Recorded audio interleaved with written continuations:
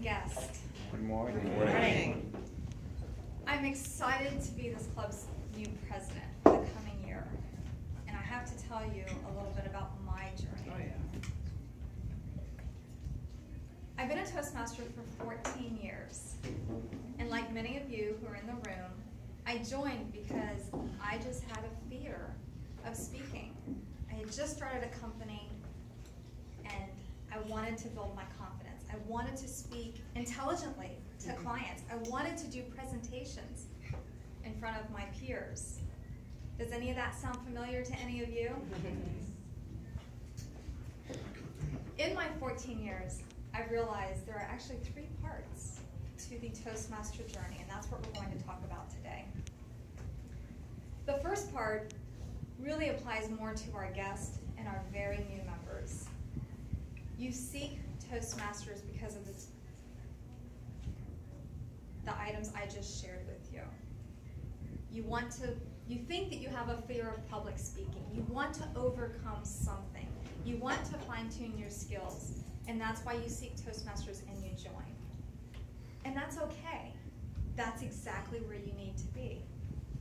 This is part of the Toastmaster journey. That's why I love Toastmasters. It provided an outlet for me to have these experiences.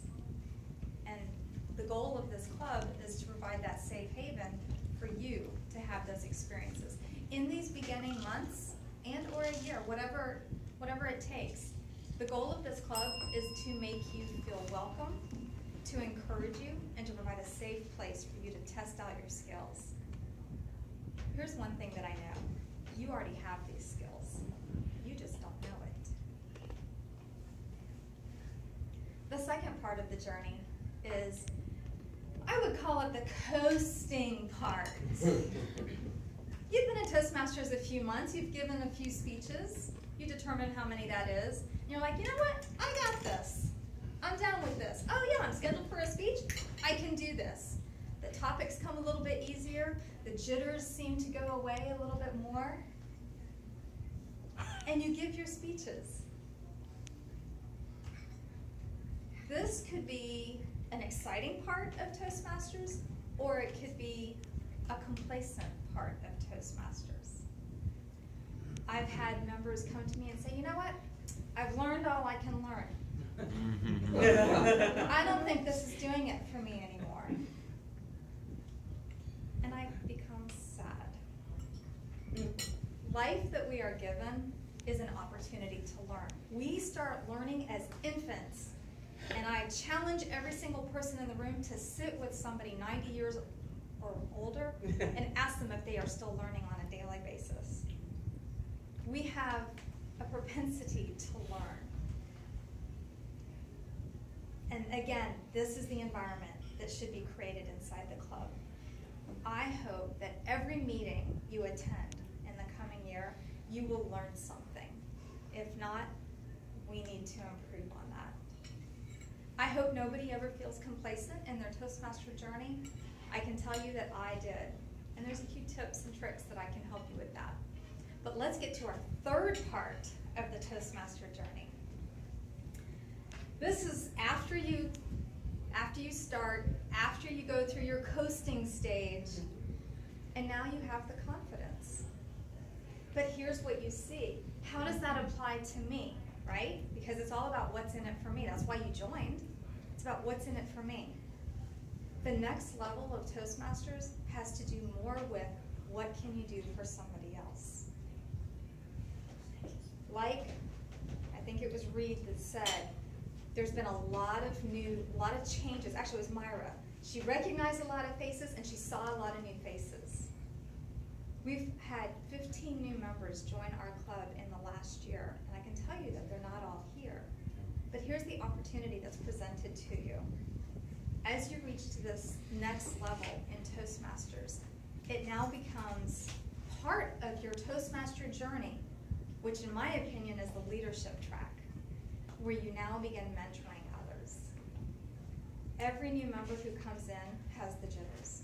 Every new member is unsure of themselves. Wouldn't it be great if they were teamed up with somebody that says, you know what, you got this?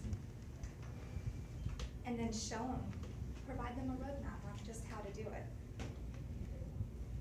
These are the 3 sections of Toastmasters. It's okay to be in any one of these sections. They are all perfectly acceptable, and in fact, that is what this club is made of, all 3 sections. I'm grateful to have gone through the jitters, the beginning Toastmaster. I'm grateful to have experienced it, because without it, I wouldn't have anything to share with somebody who is new without being in their shoes.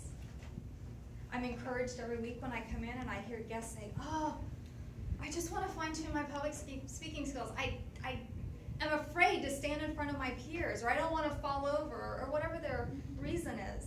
I'm like, you know what? You're in the right place. I would urge you that if you ever feel that moment of complacency, to come to one of us who have more experience, that are in the mentoring mode, because there is another part of the journey that will be equally, if not more, fulfilling. Think about it.